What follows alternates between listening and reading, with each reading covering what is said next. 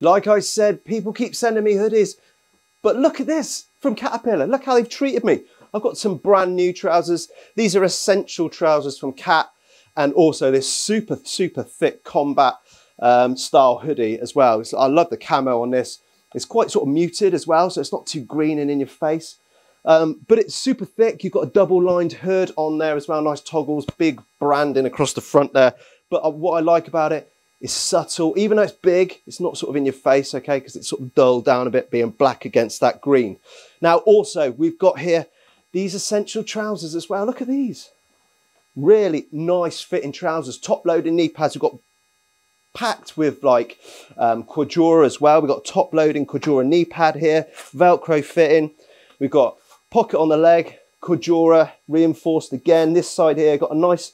I love all the different types of, like, pockets all these guys put on as well, you know. So thinking about all the different things they like. Just leave some notes below, like, you know, some comments about what you guys like. Maybe I can pass it on as well. But again, we've got one drop-in deep pockets made on the fold of the fabric as well. So if you're up a ladder, you've got some screws and stuff in there. It's not going to cut the bottom of the pocket straight out. And we've got a secure pocket on that side as well with a Velcro flap over the top. YKK zip.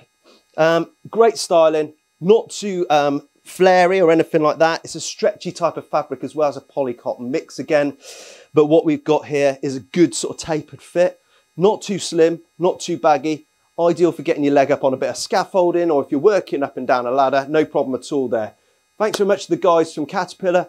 These are the essential work trousers, and this is the Camo Hoodie.